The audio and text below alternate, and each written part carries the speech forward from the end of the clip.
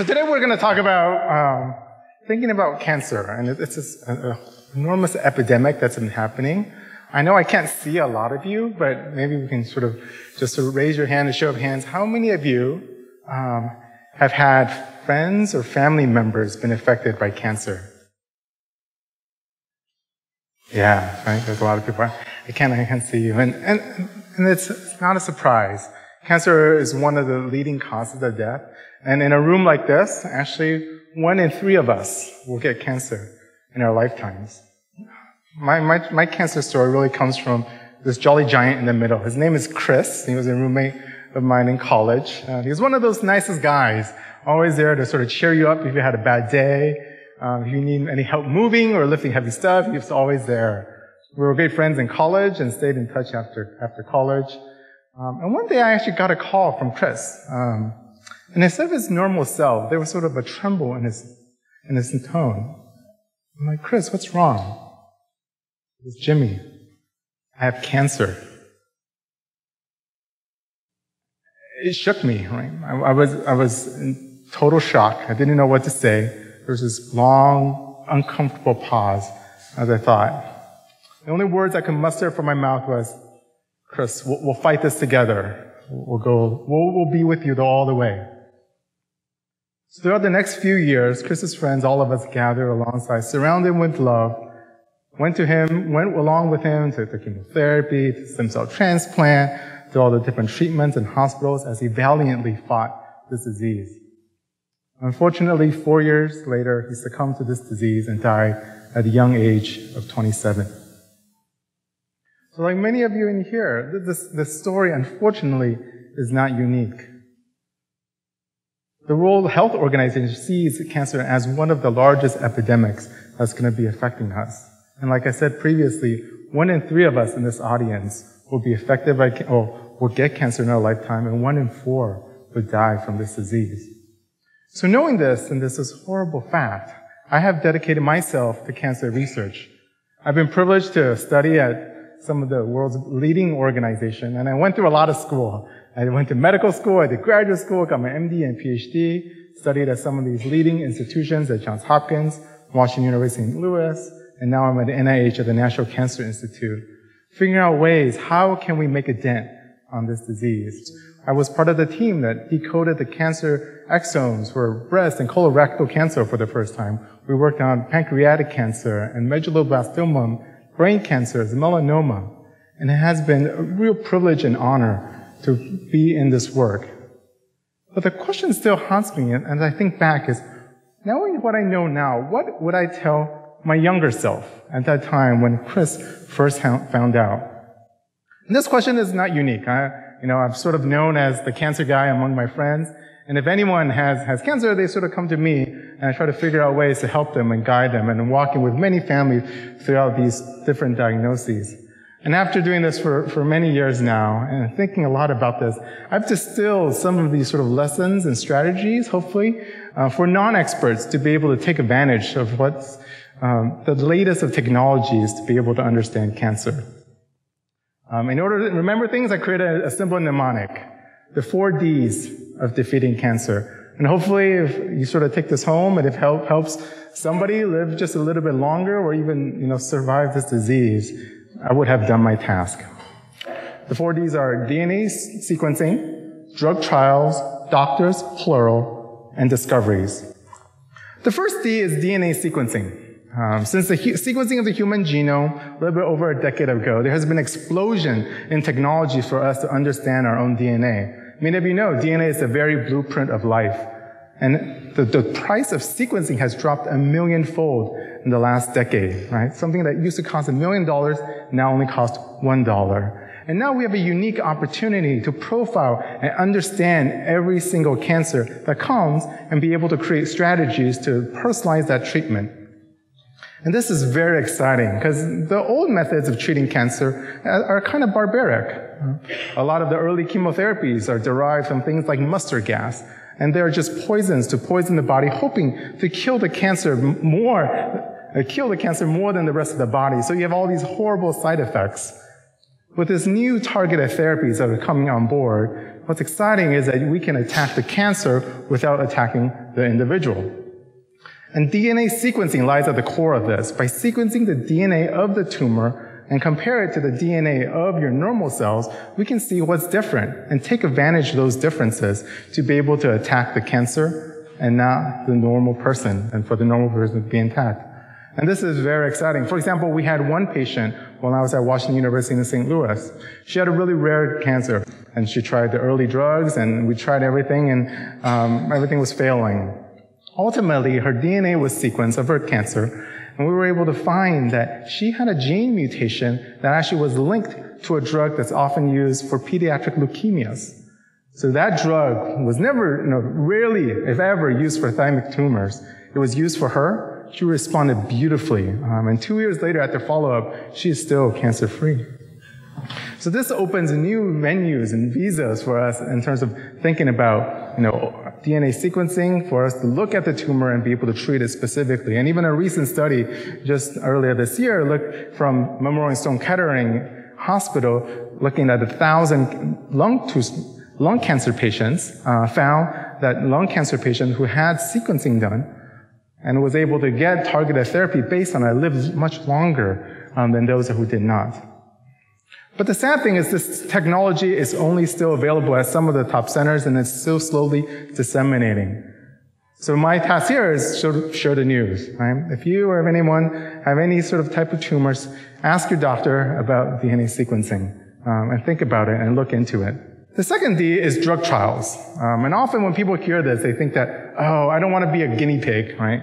Why should I be in a drug trial? And usually what people think is if they fail all other options, they enter into a drug trial. But actually, there are drug trials for all stages, and sometimes drug trials are available even as sort of first-line therapy in terms of comparing different types of first-line therapy. But the sad reality of cancer drugs today is 75% of cancer drugs fail as a primary drug. Right? That's 3 out of 4. Only 1 in 4 patients are able to actually respond positively to that drug. So there's a big lack of cancer therapies to be able to help. So it's no surprise that most cancer patients fail cancer therapies very quickly and run out of options for drugs. And most of the time, that's sort of the end. But if you're ever in that situation, you have a loved one in that situation, I'd say don't stop. Look into drug trials and clinical trials. Same thing for your loved ones, for yourself. The sad fact is only 5% actually of patients ever enter into drug trials. And in a recent survey, when asked that, if there was a drug trial available for you, would you participate? 65% said yes. And even more, when asked about if their first line of drugs fail, would they participate in a drug trial, 85% would consider it.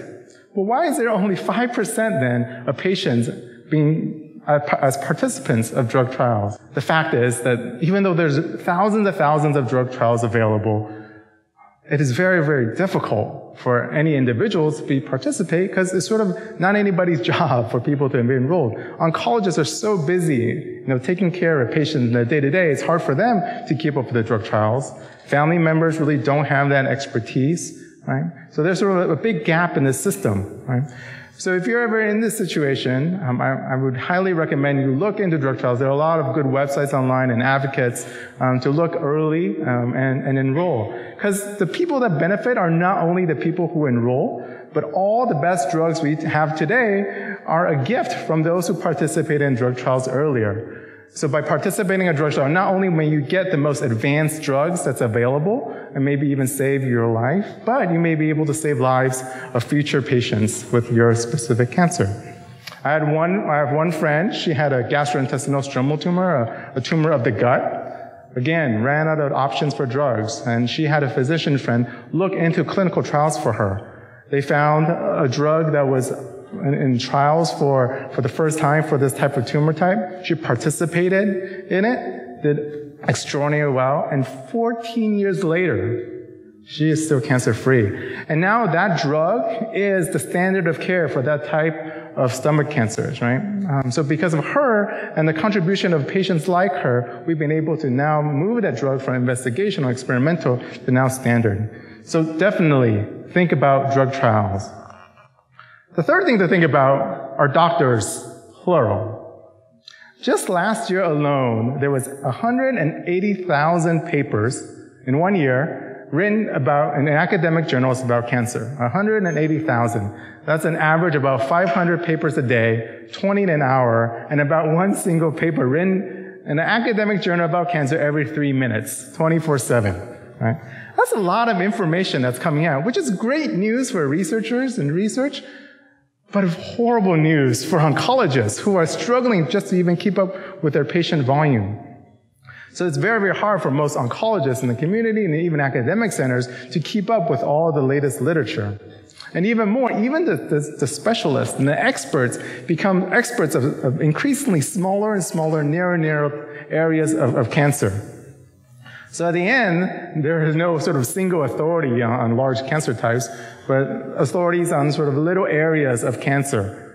So when you go to an oncologist, right, it's very unlikely that this oncologist has all the most up-to-date information. They do amazing work, and I really support oncologists, but it's just unfeasible to think every oncologist to keep up with everything.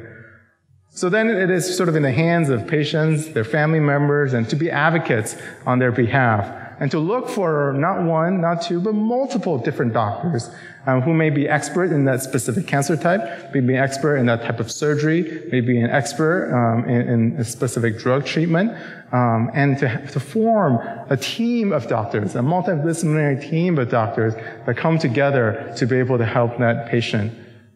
And that's why I emphasize doctors plural. And the sad fact is the Suman G. Komen Foundation funded a study a couple of years back looking at breast cancer diagnosis and found that up to 4% of cancer diagnoses for breast cancer have been erroneous. Meaning they concluded that about 100,000 Americans walking in the streets of America, women mostly, are either walking around with breast cancer that still remains undiagnosed or are walking around with unnecessary surgeries and treatments. Right? So, do yourself, do your loved ones all a favor. Look for a second opinion, a third opinion, and look for multiple doctors to be able to optimize your care. The last thing is discoveries. And at TED, we love the big ideas, the new discoveries, and often that's when people ask me most about is the discoveries. The caveat I want to give first is you want to look at every single discovery in terms of actually is it really feasible yet? I mean, is it actually true? And there's so many promises of cancer cures online that people find and are often not scientifically, have not been scientifically proven and actually, are false in terms of their claims. But besides those, if you find good research, what you want to do is actually engage scientists to be able to do that. And there are so much exciting research that's happening in cancer discovery that I'll just sort of narrow it down to 3 things I'll tell you about. Traditionally, cancer has been treated by chemicals and drugs and small molecules, but now scientists are training biological systems to be able to attack. The new drugs are not just sort of chemicals, but reprogrammed living organisms and species and systems that are able to attack and recognize cancer. Such systems include the immune system, such as bacteria, such as viruses. These are now tools that cancer researchers are all using to be able to figure out this next generation of cancer therapies. For example, the immune system, this area called immunotherapy, one of the largest, most exciting discoveries of last year. Methods such as what's called chimeric antigen receptors or CARV therapy, they're able to train your immune system to recognize cancers in your body. So they take out your cells, your immune cells, train them, and put it back, and it kills cancers. And it kills them so effectively that recently a study at the Children's Hospital in Philadelphia for about 30 patients that had 30 kids who had cancer that was otherwise untreatable, they found a complete response, meaning cancer gone, for 27 out of the 30 patients. But not only your own immune system, but also not new bacteria. In the lab that I was at Johns Hopkins, we were able to take a sporulating bacteria that only grows in oxygen-deprived environments, anaerobic bacteria, take out its toxin, and put drugs and help it deliver hormones. So when you put it into the body, it only grows in areas where there's low oxygen. So this is actually where the tumor is, and it's able to eat away cancer.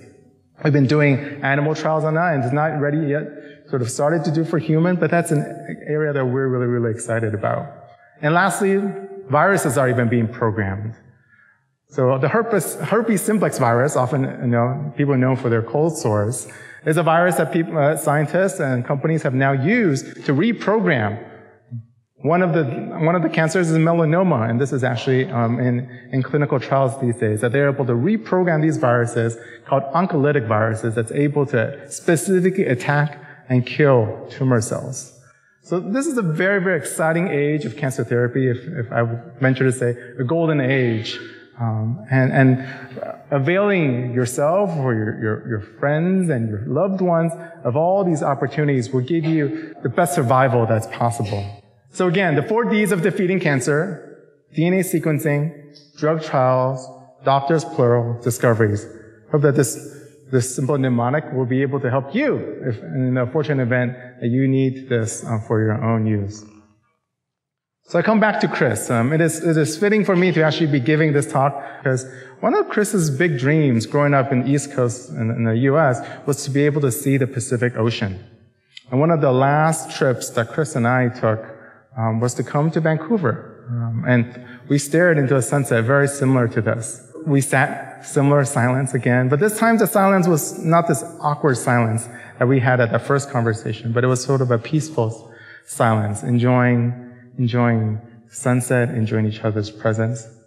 As a shy Asian, at that time I'm not very good at expressing my emotions. And I didn't say it then, and sometimes sort of regret, but now I keep reminding myself so often this message I want to give. So to Chris, to all those who fought and battled against cancer, have loved ones who battled with cancer, or even if you're a cancer survivor, you are our hero. You are our inspiration. You inspire us all. May we have the same bravery, the same tenacity, the same perseverance you have as we try to defeat this disease. Thank you very much.